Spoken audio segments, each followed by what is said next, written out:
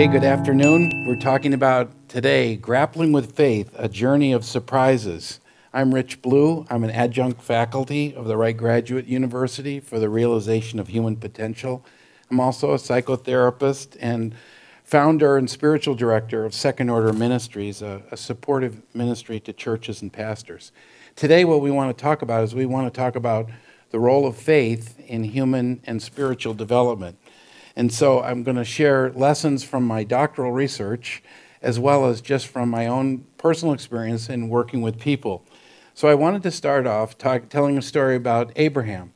So Abraham is a famous patriarch, founder of three major religions, Christianity, Judaism, and Islam, a central figure and leader, and spoken of in the Bible as the founder of faith, the father of faith, and that he is considered also a friend of God. And his life is a wonderful example of a life of faith following a developmental model. And so what Abraham, the story I want to tell in the beginning, we'll talk about him later, but in the beginning, Abraham was spoken to by God and told to leave where he lived and leave his family. He lived in a place called Ur, U-R. That was the name of his city where he lived. And the command was to go. But God at that time spoke to him, according to the story, and said to him to leave everything, but he didn't tell him where his destination was or how he was going to get there. And so the response to him was that he was willing, and through fits and starts, began to move away from that which was familiar and that which was comfortable. And this began his lifetime of following God. Now, I want to just qualify when I refer to God. So when I think of God, I think of the transcendent other. And I believe it's each of our responsibilities to decide who God is for us. So unfortunately for me, given my life experience and my age, I'm still going to refer to God probably with the he.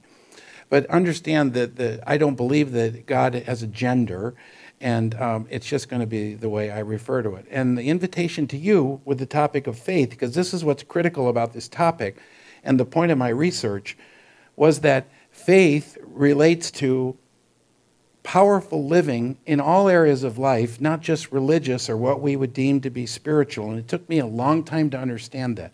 I sort of thought there was the spiritual side of life and then everything else. But faith is essential to living a great life, and I think we'll see that. So I just want to kind of make that qualification. So God says to Abraham, leave Ur, and he follows and he goes. But the interesting thing that happened was that what his faith was in his confidence, was in his relationship with God, and not in the clear instructions or any guarantees that had been given him. His life of faith was filled with challenges that demanded him to choose to move forward in the face of fear, doubt, hardship, and uncertainty. And his confidence, his faith, was in the nature of his relationship that we will see is evolving to what he called God. So my journey, I grew up in what I think of now as a mildly religious home. The focus was to basically be a good person and to follow the golden rule. That was about as far as it went for me. But what started to happen in my life is that I recognized that I was confused and I was searching. I was very focused, very dedicated, but the whole sum total of my thing of life was really around excelling in sports. And really, at that time, I'd say my God was football. I was without direction, and I was hungry for more meaning. So I was drawn to a number of people that were talking about having a relationship with Jesus. Now, I grew up around Berkeley, so I was a little suspicious. The language sounded pretty weird to me, even though I'd grown up in church. But what they were a part of was what was called the Jesus movement. And it was an evangelical Christian movement in the 60s and 70s that started in the West Coast.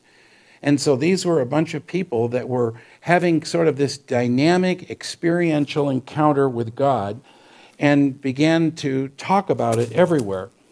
And what happened for me is I was extremely drawn to the community and their acceptance, what I considered to be love and joy that they had in their lives. So at 16, I had an encounter with Christ. I had a personal, experiential, what I think of as an encounter with what I described as Jesus. And it shifted and changed the direction of my life. So what we're going to talk about is the idea that faith is a developmental process, and each of us are going through a process in our own lives, having our own experiences from which they shape the direction of our life based on how we respond to those. So for me, it was something that began to be an organizing principle. Everything I did was related back to that. So I continued to be actively involved with sports. I was successful in that. I went in and got involved with the ministry. I worked with students. My wife and I both were on staff with an organization that served as college chaplains. And I did that. I enjoyed that. We ended up having 2 kids. And then I decided that I wanted to move and become a counselor. And so I went back to school and I pursued that. But looking back, I can see that I was growing and developing, yet when I thought I should have arrived at a certain place, what I realized is that I was just beginning this wonderful journey. And I realized that I needed more help, more understanding, but I just didn't understand the nature of faith being a developmental process. So when I look back, I see some stages that happened in my life. And the first was that my faith was centered around a relationship. It was very relational. It was about connection. And I went through sort of like this honeymoon period with what I would have said God. I went through this period where it just seemed like everything was flowing and wonderful. It was simple. It was all about just this simple, loving kind of thing. And in that Jesus movement, we were called Jesus, Jesus people or something, and often Jesus freaks. And I was fully into it, and I loved it. But then that period kind of changed, and I moved into what I call a season of striving. And the striving here initially was striving for knowledge. And in the evangelical Christian community, knowing the Bible and doing all those things was very critical and very important. And so I strove to acquire knowledge. And that went for a while. And then what I noticed was a shift was I began to then move into service. And so I did that through the ministry, and then I did that through counseling. What I was pursuing with the counseling was more the healing. I wanted to be involved in something that was more than education or training or those kind of things. So you could see my movement in that direction. Once I got involved with counseling, then what I was looking for was trying to integrate these 2 camps, because at that time they were very separate. You were sort of in the psychological camp or the scientific camp, or you were in the religious camp, the evangelical camp, and there wasn't much of a blending. So I saw my life as a journey of faith, a series of ups and downs, hardships, trials, and all kinds of things that resulted in my own development. But what began to shift is my own development focus moved from outside myself, knowledge, whatever it was, to more my own internal experience. And I began to recognize I was in trouble. Things were not working, but I didn't really have solutions again. This is very similar to where I was when I was in high school. And it was at that point that I got involved with Wright. And I began working with coaches and people to begin helping me understand at a deeper level. But when I did that, when I came there, I'm almost sure the only evangelical Christian that was involved. If there were others, they hadn't come out at the time. And it was terrifying for me because most of my life I had stayed within this community that I didn't realize how narrow it was. So it was with this process, what I was wrestling with was the idea, was Christ enough for me?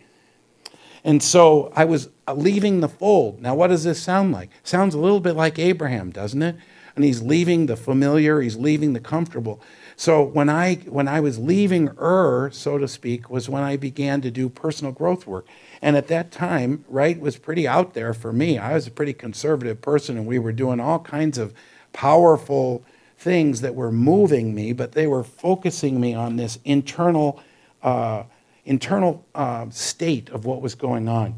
So I think of it a little bit like Daniel in the lion's den when I began doing this work, because it was messy, And I had been trained in so many ways. I'd been in seminary, I'd studied apologetics, and all these kinds of things. But now the focus was not outside me, the focus was inside me.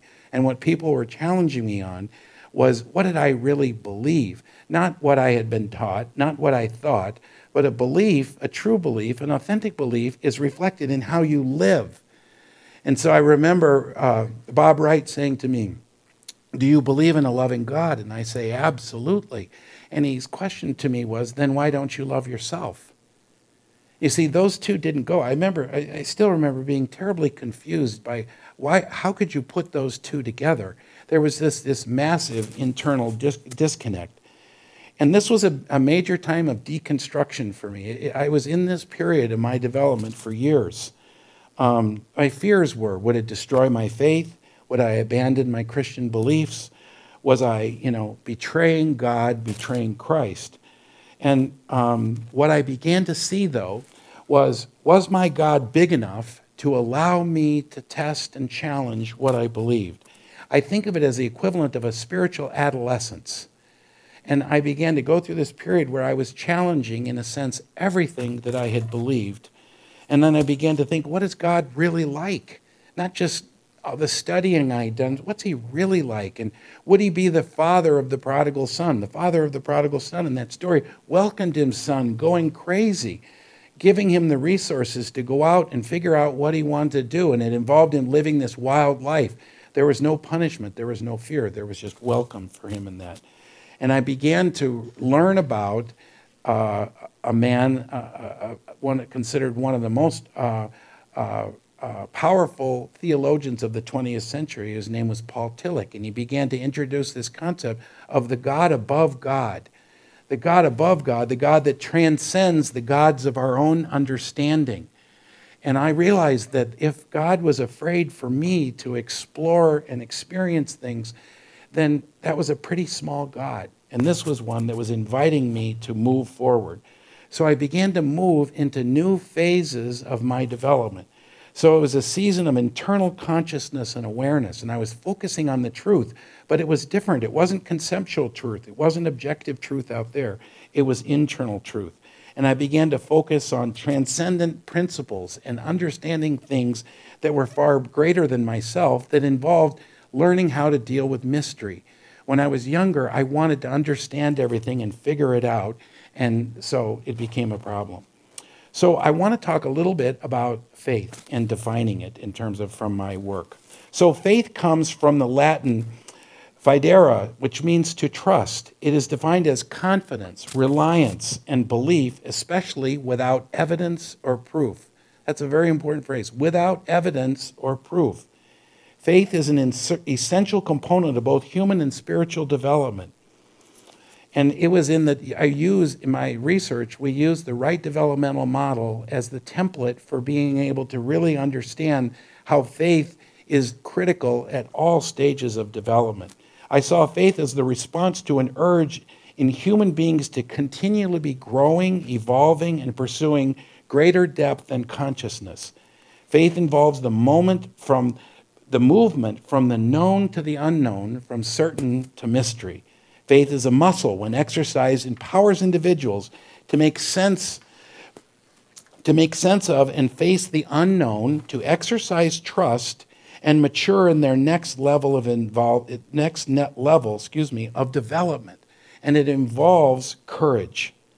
I define faith as an existential choice in the here and now to courageously move forward in the face of doubt and fear, the unknowing, and exercising trust with certainty.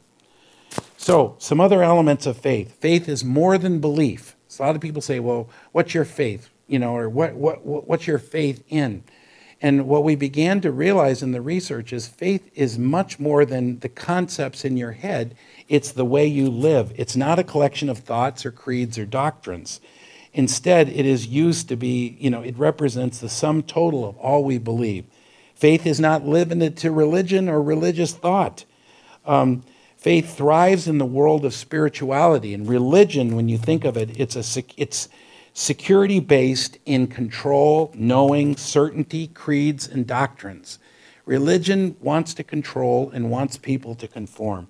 Faith in the realms of spirituality is more like the Spirit. Spirit's like the wind. It blows wherever it wishes. You don't know where it's going. So the big idea is that authentic faith embraces fear and doubt. We go back to the story of Abraham. What's very interesting is that Abraham's whole life was a series of these developmental steps. And at the end of his life, what God ended up asking them to do was to take his son, Isaac, that he had waited for his whole life. They finally conceived Isaac. He was promised to be the father of many nations, and he had no children. Sarah and Abraham did not have children. So they finally conceived when she was 90 and Abraham was 100. So pretty amazing, huh? The steadfastness of his faith. But then when Isaac became a teenager, the next command that he got from God was to sacrifice his son, sacrifice him on an altar as a offering to God. Now that's bizarre to us today, obviously. There's a little bit more things they did, but you didn't sacrifice children. And so the interesting thing that happened with this is that Paul Tillich and Soren Kierkegaard were both existentialists. Gordon spoke about him previously. But they were Christian existentialists. A lot of times existentialists were associated with atheism or whatever, but these were Christian existentialists, focusing on our personal responsibility to choose how we are going to live our life and who we are going to be becoming. So in this moment, the thing that's so profound is Kierkegaard wrote this book called Fear and Trembling, and he wrote the whole book on unpacking the depth of Abraham's faith when, for many people, they look at that story and they walk away from religion because they think it's so disgusting. And on the surface, of course it is. Could there be anything worse than to murder your own son and to think that that was offering, grace to God or something? It's just, there's absolutely no way. And so what Abraham did in that situation, that Kierkegaard developed, was he showed that no one in the world could have supported him in that decision. He could never, who in the world would have agreed that God had told him to do that? You'd think he was a lunatic. He should have been put in prison. But instead, the very fact that he didn't even tell his wife about it. He just went and took him and went 3 days, went up on this mountain, made an altar. He had his son carry the wood. Son goes, "Where's the offering?" Well, it's going to be you, but I'm not telling you that right now. Ties him up on this thing, gets ready to sacrifice him, and then the Spirit of God tells him to stop. There's a ram in the thicket. They offer it. That was what they did in those days. And it's this amazing story. But what makes it amazing was that only someone of that magnitude of faith could have had the confidence in the face of mystery and uncertainty to move forward and do something that no one on the planet would have given him the assurance that that was the right thing to do. And so you begin to recognize this man had an unbelievable relationship with God in the sense of learning, that in the sense of it's not moralistic. If you look at his life, he made all kinds of terrible mistakes. And in the Bible, many of the characters and the heroes of faith are just so human, they're delightful. But you see, he embraced fear. Can you imagine how afraid he was? Can you imagine the doubt he felt with that thing? But he kept moving forward. It demands courage. It's a willingness to live with uncertainty. Listen to what Tillich said about this. This element of uncertainty in faith cannot be removed. It must be accepted. Without uncertainty and the need for trust, there's no need for faith. And so today, faith is used for people to try to convince other people of certainty. But if you have certainty, it's not faith. And so the whole idea the invitation is for us to live these magnificent lives, but to do it, we must be willing to step into the unknown and act courageously. And at Wright, one of the principles that we use, one of the methodologies is in performative learning, is we do the assignment way of living, which gives people the opportunity to have an experience of something that they would never otherwise have done on their own. And it's a perfect environment to be developing faith.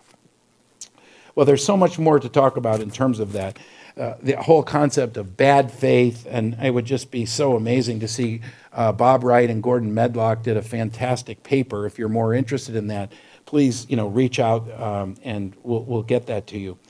But This is the thing I want to say about faith, and we'll close with this. Faith embraces doubt. Doubt is the companion of authentic faith.